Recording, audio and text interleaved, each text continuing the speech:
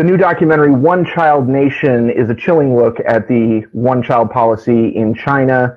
The film won the Grand Jury Prize at the Sundance Film Festival and was recently nominated for several Critics' Choice Awards. I'm Tony Ruiz of Gold Derby, here with the film's director, Nanfu Wang. And, what do you think? We were talking before we started, and one of the things that you said was that you were surprised how little you knew about this policy. So how did you decide that this was a subject that you wanted to tackle? I grew up under the one-child policy. I was born in 1985, and the policy started in 1979. So there wasn't one day of my life that the one-child policy didn't exist. And because it had been in place for so long and all the time, that almost became the background of everyone's life that we just didn't question, didn't even notice that it was there, because it's like the air, like the tree, the background. Until when I was pregnant with my first child in the United States. And I noticed in the first week that after I discovered I was pregnant, my whole priorities have shifted. I became very protective. I wanted to protect the life in my, in my body, and wanted to make sure that my child would be safe.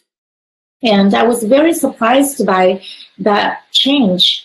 And I started talking to my mom, asking her what it was like for you when you were pregnant with me. And my mom started telling me stories, because when she was pregnant, that was when the one-child policy had already been in place for six years. And she had seen so many forced abortions, forced sterilizations, and violence against women. And some of the stories that I had heard before when I was a child, but I never registered what that was until now. I was an adult. I was a woman and a mother. So the stories that my mom told me again about the violence, it was completely shocking to me. I just couldn't imagine how a woman could live a life like that. Every day is under fear, not knowing whether themselves are safe or their true child would be safe. So it was then that really made me wonder to find out more about the one-child policy and what really happened that I didn't think or didn't question or didn't know when I was growing up in China. Yeah, and one of the things that's very interesting to me is because people have this maybe concept of what the one-child policy was. What do you think is the biggest misconception that people maybe in the United States have about that policy and how it was enforced? I think a lot of people, surprisingly, especially when I was showing the film and talking to audiences from, all over the country, and a lot of people have mentioned to me that, oh yeah, I've heard of the one-child policy when it came out. It was in the news. But they all thought that people just voluntarily just wanted to have one child. That is not forced. Everybody wanted to just have one child. And I think that was probably one of the big misconception of the one-child policy. And I think the other one is more common, which is a lot of people believed that the one-child policy is the main reason why China has huge economic progress. But that's also not completely true, because there are a lot of economists and sociologists that they have studied and concluded that China's economic progress is largely because of the market economy, the opening up in the 1979, and also the cheap labor, and not the one-child policy. It was so fascinating to me to see. One of the things that is the centerpiece of this film is really the multi-tiered enforcement of this policy, and it really starts with the propaganda I think one of the messages of this film that's universal is the impact of propaganda. Explain for people, how does propaganda fit into this whole thing? Well, in China, any policy, when the government implements it, it's usually a combination of, specifically the one-child policy is a combination of propaganda and violence. And when I grew up, it's basically from kindergarten to college that you would study and you would learn the messages. The government would teach us that one child is the best for every couple, for the family, for the entire country, for the entire planet. And there were numerous, slogans about the benefit of the one-child policy. And a lot of the times I hadn't even noticed it until I was making the film. And it surprised me how many people, even though, they suffered from the one-child policy, that they lost their own child, or, people who have, like midwives or officials who had done a lot of killings that when forced abortions. And when I asked them, why did you do this? Or do you hate the policy? A lot of them still supported the policy, even though it's against their own interests and benefits. And it was then I started asking why people all agree with this policy. And then I realized it was really a result of a long-term, indoctrination to make people believe that this is the only way that they are going to survive, or the country was going to survive. And a lot of the messages even, I think, influenced me. For example, part of the propaganda is about anyone who has more than one child is uneducated, is backwards, is selfish, has violated the law. So my family, for example, is an exception because I do have a younger brother, and growing up, I often felt embarrassed, ashamed, as if our family had done something wrong, something illegal, and it was almost like feeling like criminal because of that.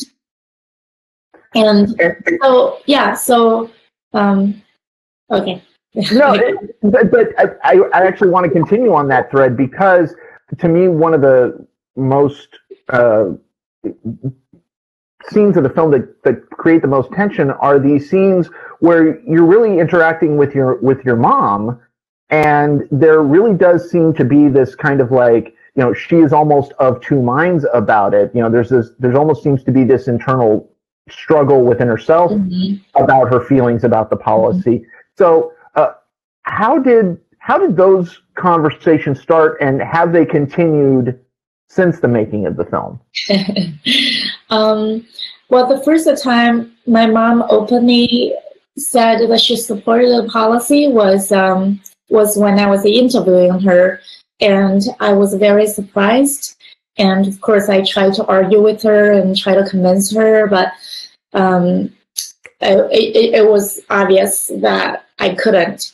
And then when the film was finished, I showed my mom the finished film and asked her what she thought of it.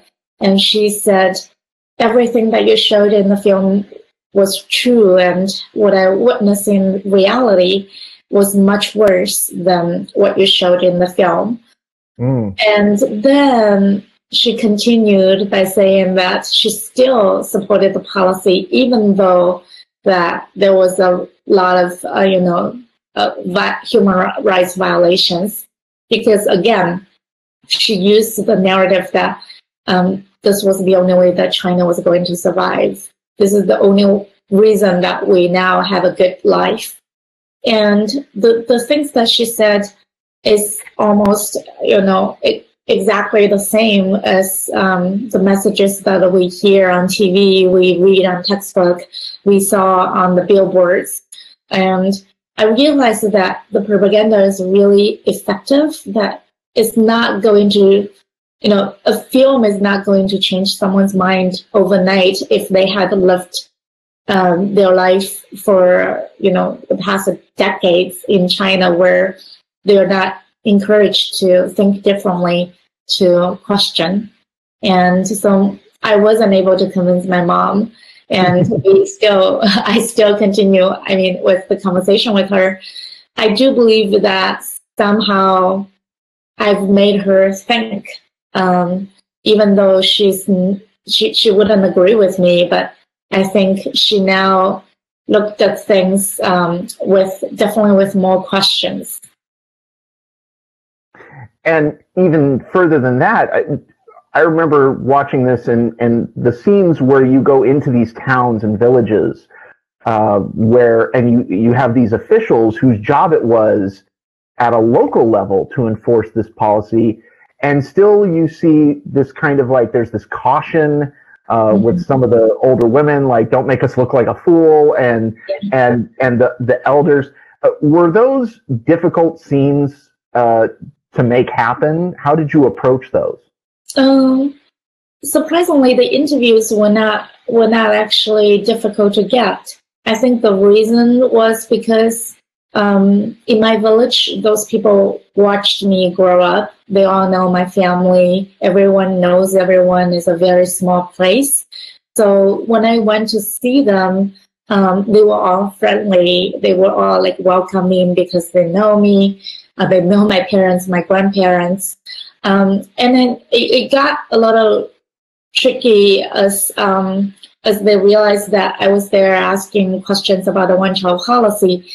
The interview, though, was the village official, for example. He was very open because I went and I asked him that I wanted to hear what he witnessed and what he experienced during the one-child policy. I wasn't saying I wanted to criticize the one-child policy and I'm here because of that.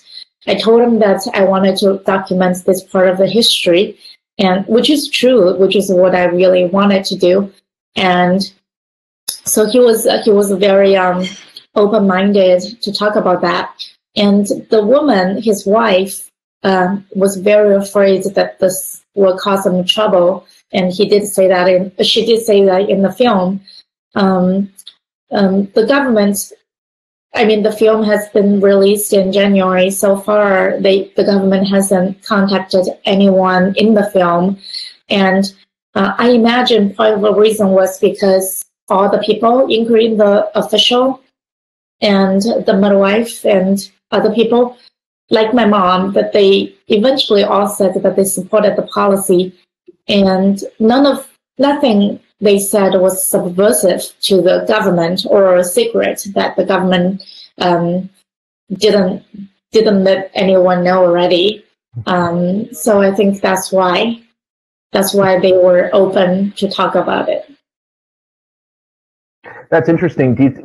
Was there any part of you that wondered, do they really think this, or are they just trying to play the hand that they're dealt? Are they saying what they think the government wants them to say?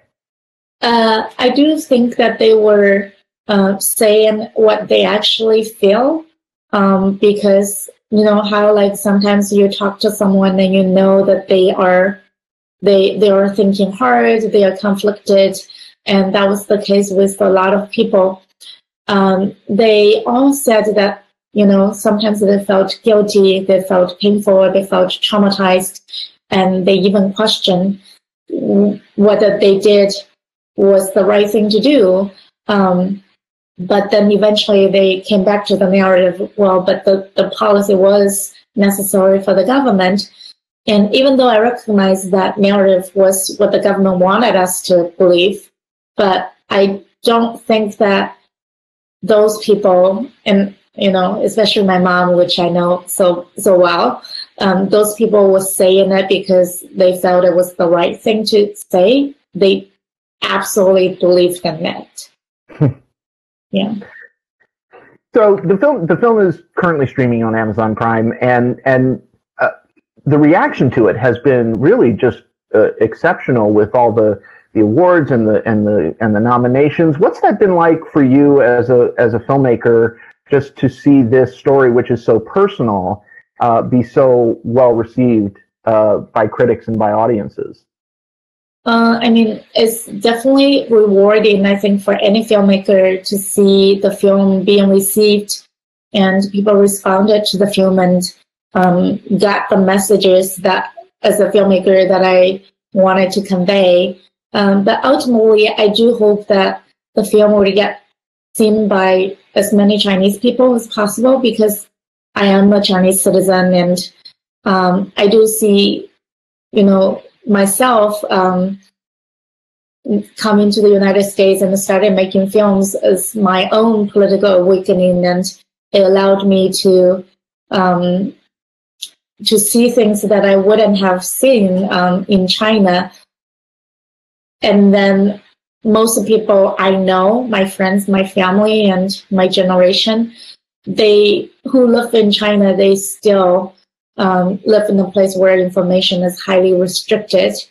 And I hope that films like mine would eventually reach them and help them see their own reality a little better. And it's not happening yet because the film is banned in China. And I do hope that with enough exposure here outside of China, eventually it would help push, the censorship system in China to allow more people to see it. Well, we certainly hope so. The film is One Child Nation. It's streaming on Amazon right now. Everybody go to goldderby.com, make all your predictions for the Oscars. And Nanfu Wang, congratulations on this terrific film. Thank you so much. Thank you. Have a good night. Take care.